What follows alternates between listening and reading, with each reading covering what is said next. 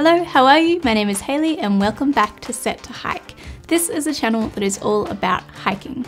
And in today's video, I have a gear review for you. We're going to be talking about the Xero Shoes Z-Trail Sandals. So here they are here.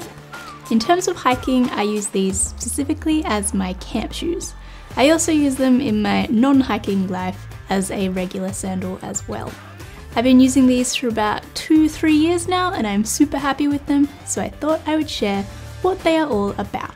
So the Xero Shoes company are all about being barefoot, having light and low profile shoes so that you can walk and run the way that your feet and your legs were intended to. So they have a whole bunch of different styles depending on your needs. For me, I was just after a sandal that I could wear at camp that wasn't going to weigh a lot. And the reason I wanted sandals as opposed to using my thongs is because sandals are not going to slip off your feet, helpful for something like river crossings.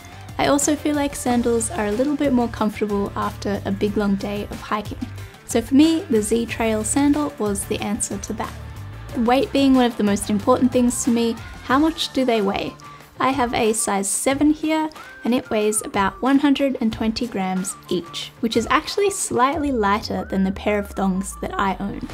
Xero Shoes have a 5,000 mile warranty or 8,046 kilometers, which means if you wear your sandals down to thinner than 1 millimeter before 5,000 miles, then you can pay for postage, send them back and they will replace them. Which I think says something about the quality because as Australians, I am sure we've all been there where we've worn the heel of our thongs right down to the ground. So over my 2-3 years of using these, nothing is falling apart, nothing is worn down, the Velcro is still sticky, they are still kicking. Now this is where the Z-Trail sandal gets interesting. Bringing you back to that notion of barefoot, Xero Shoes claim that you can walk and run in these on the trail and on the road because they are designed to have just the right amount of protection. So they are essentially saying that you can hike in these sandals. That gives me a little bit of peace of mind that if something were to happen to your hiking boots while out on a trip, then you could technically wear these sandals as backup until you got your hiking boots back up and running again.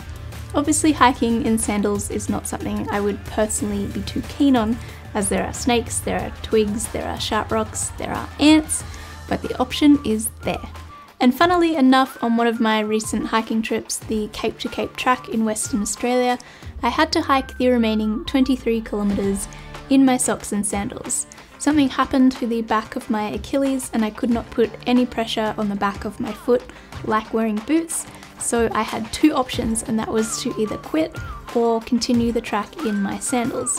So of course I'm not someone that likes to give up, so sandals it was. Today I am walking with socks and sandals. Without these sandals I would not have been able to finish the track, so I can confirm that it is possible to hike in these sandals in an emergency. They come in 3 different colour combinations. They are 100% vegan if that's something that's important to you when buying shoes. They have a size chart that you can print out and put your foot down to measure your foot. The only thing to do in terms of care is they say not to leave them exposed in direct, intense sunlight, so maybe leaving them hanging on the outside of your pack is not the best thing to do.